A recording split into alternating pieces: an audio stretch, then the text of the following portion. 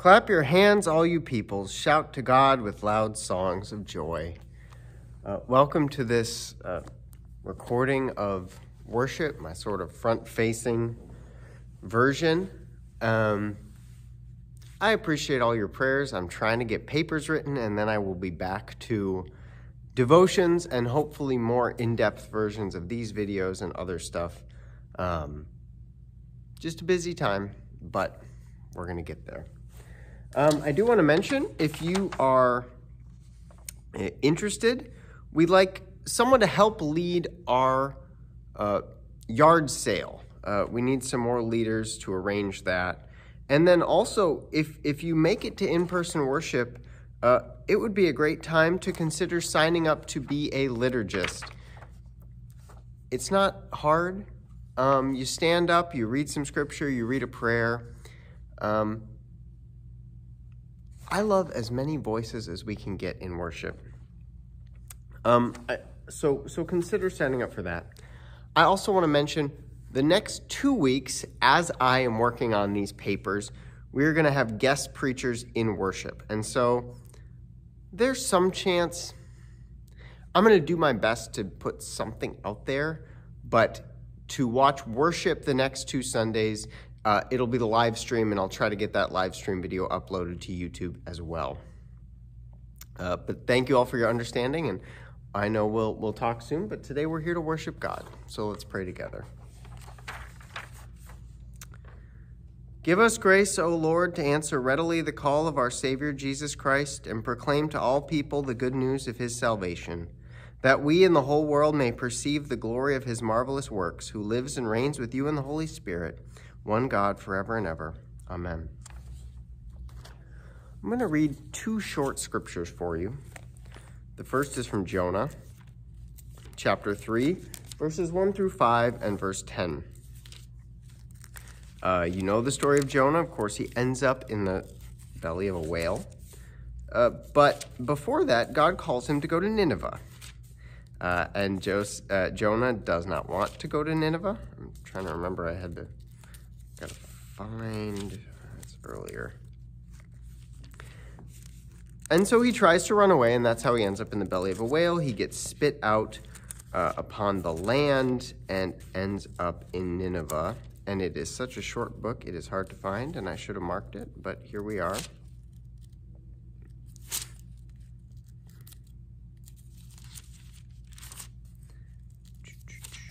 Here we go. And I would encourage anyone to read Jonah. It's a short read, and it's really one of my favorite books of Scripture. So, Jonah's been spit upon the beach. He's ready to go to Nineveh. The word of the Lord came to Jonah a second time, saying, "Get up, go to Nineveh, that great city, and proclaim to it the message that I tell you." So Jonah set out and went to Nineveh according to the word of the Lord. Now Nineveh was an exceedingly large city, a 3 days' walk across. Jonah began to go in the city, going a day's walk, and he cried out, 40 days more, and Nineveh shall be overthrown. And the people of Nineveh believed God. They proclaimed a fast, and everyone, great and small, put on sackcloth. When God saw what they did, how they turned from their evil ways, God changed his mind about the calamity that he had said he would bring upon them, and he did not do it. And from there, the 4th chapter of Jonah is this amazing piece where Jonah's disappointed God forgave them. It's incredible. I encourage you to go read the rest of the book.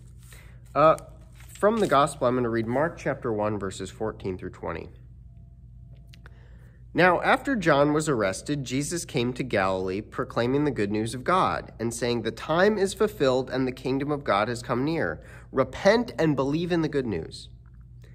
As Jesus passed along the Sea of Galilee, he saw Simon and his brother Andrew casting a net into the sea, for they were fishermen. And Jesus said to them, "Follow me, and I will make you fish for people." And immediately they left their nets and followed him. As he went a little farther, he saw James, son of Zebedee, and his brother John, who were in their boat mending the nets. Immediately he called them, and they left their father Zebedee in the boat with the hired men and followed him. This is the word of God for us, the people of God. Thanks be to God. As we reflect on these scriptures, we're going to have another edition of Gordon Reads a Children's Book. A few months ago now, I read Mike Mulligan and his Steam Shovel. And this is a book, I know it might be reversed in your video. Last Stop on Market Street. I don't know where it came from, but we've been reading it a lot in my house, and I thought I'd read it to you. So let me see if I can get set up here to where I can see the words and show you. Last Stop on Market Street by Matt De La Pena and Christian Robinson. The art is beautiful in this book.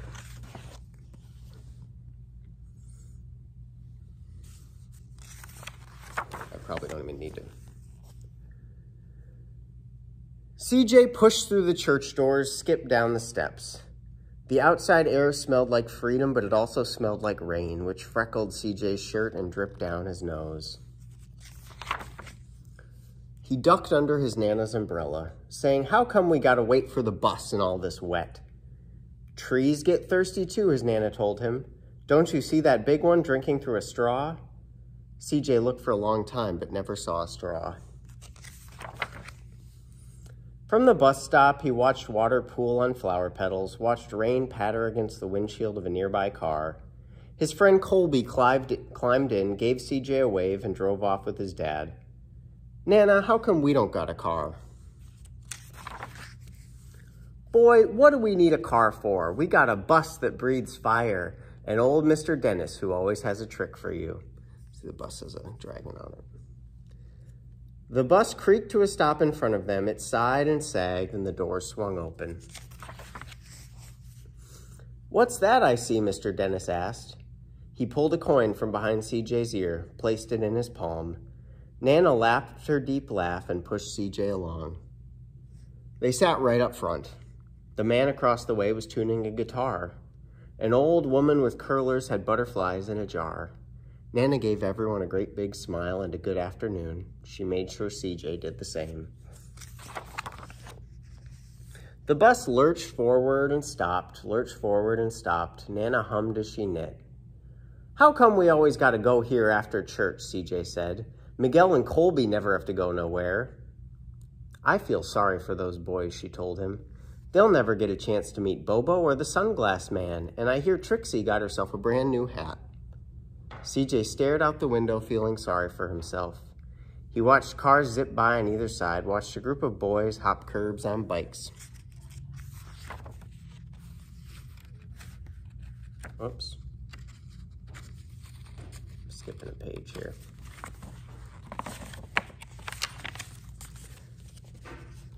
A man climbed aboard with a spotted dog.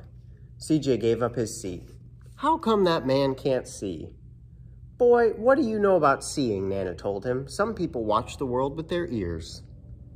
"That's a fact. Their noses, too," the man said, sniffing at the air. "That's a mighty fine perfume you're wearing today, ma'am." Nana squeezed the man's arm and laughed her deep laugh. Squeezed the man's hand. Two older boys got on next. CJ watched as they moved on by and stood in back. See, they've got like an iPod or something. "Sure wish I had one of those," he said. Nana set down her knitting. "What for? You got the real live thing sitting across from you. Why don't you ask the man if he'll play us a song?" CJ didn't have to. The guitar player was already plucking strings and beginning to sing.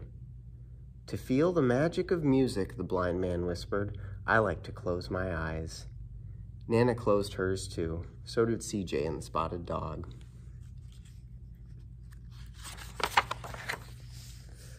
And in the darkness, the rhythm lifted CJ out of the bus, out of the busy city. He saw sunset colors swirling over crashing waves, saw a family of hawks slicing through the sky, saw the old woman's butterflies dancing free in the light of the moon. CJ's chest grew full and he was lost in the sound, and the sound gave him the feeling of magic. The song ended and CJ opened his eyes. Everyone in the bus clapped, even the boys in back. Nana glanced at the coin in CJ's palm. CJ dropped it in the man's hat. "Last stop on Market Street," Mr. Dennis called. CJ looked around as he stepped off the bus. Crumbling sidewalks and broken down doors, graffiti-tagged windows and boarded-up stores. He reached for his Nana's hand. "How come it's always so dirty over here?" She smiled and pointed to the sky. "Sometimes when you're surrounded by dirt, CJ, you're a better witness for what's beautiful." CJ saw the perfect rainbow arcing over their soup kitchen.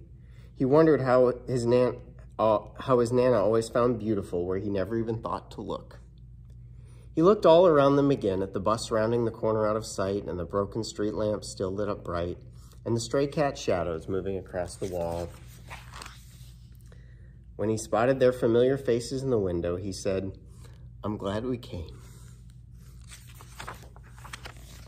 He thought his Nana might laugh her deep laugh, but she didn't. She patted him on the head and told him, "Me too, CJ. Now come on." Our soup kitchen. Wait, I think I missed a... Anyway.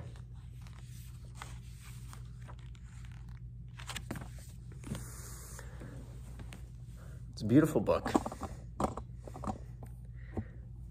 And, you know, I wonder, geez. I wonder how it struck you. I'm happy to share it again, or you can watch the video.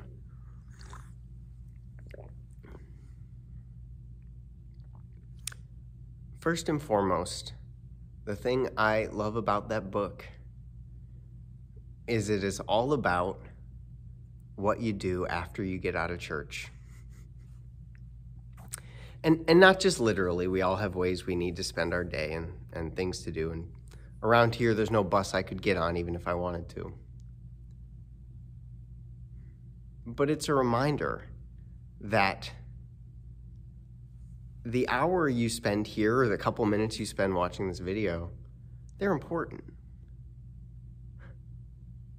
But the way you know if it really sunk in was how you lead your life the rest of the time. When you walk out the doors, how do you see the world? How do you approach your neighbor? How do you spend your time? Every step along the way in that book, CJ's looking to complain. He's looking to find something wrong, and that's okay. But he complains about the rain, and his Nana reminds him that the trees need water. And he complains about riding the bus, and she reminds him how joyful an experience it can be to meet new people and see familiar faces. He complains about not having an iPod, and she reminds him that means she gets to listen to the people around him.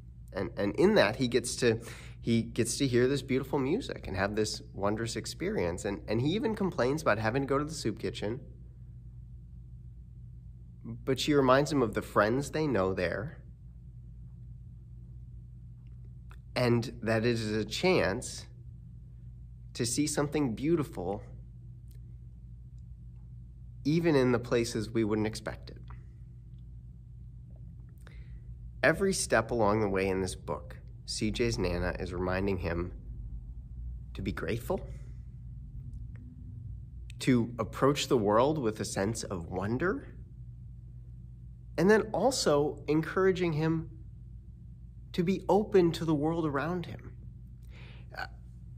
They're faced at every turn with the chance to close themselves off. Get in a car.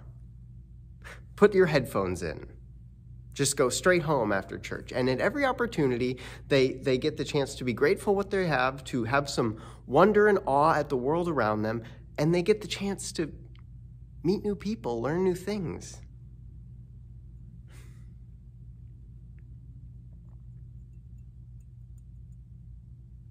When I think about Jonah, or I think about the disciples are more willing to go where they're called than Jonah is. But I wonder if they would have been so willing if they knew where they'd be headed with Jesus. If they knew that he would end up on a cross, would they have dropped their nets so quickly?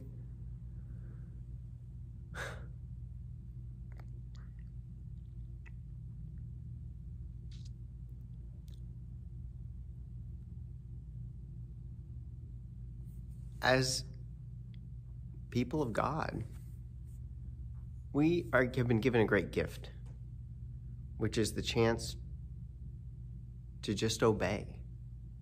We don't always have to understand the why, we just have to hear the call.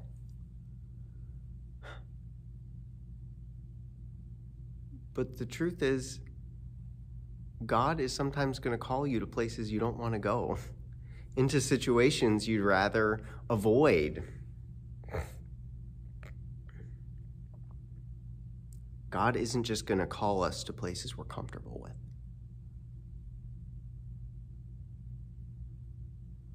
But in that, you see more beauty. You experience more wonder. And I believe following God's call makes you a lot more grateful.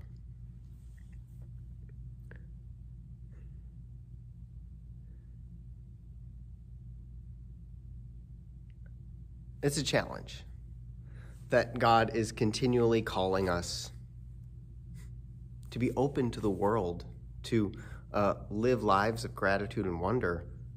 But I have to say, I think this church has done an amazing job. Just the willingness to be open to something like Stone Soup. Not every church, and not many churches at all, would have done that. And what's more, just the ways in which we continue, even when things have been tough, even when you sit in church and wonder, where is everyone? We still have joy, we still have wonder, and we're still grateful for what we have. There's work to do, there's ways we can be more open, seek to love people more. But all of that's just the gift we get from hearing God's voice. And so I'm glad you're watching this, or glad you're spending your Sunday with the Lord in one way or another. But what's more important is, what is more important, I'll say it's more important, is how you spend the rest of the day. And the ways in which you spend your week, being open to one another, being grateful, and having a little bit of awe at the creation God's put us in. So go in peace. However you're going to spend the rest of the day, may it be blessed and may it be full of the Holy Spirit. God bless.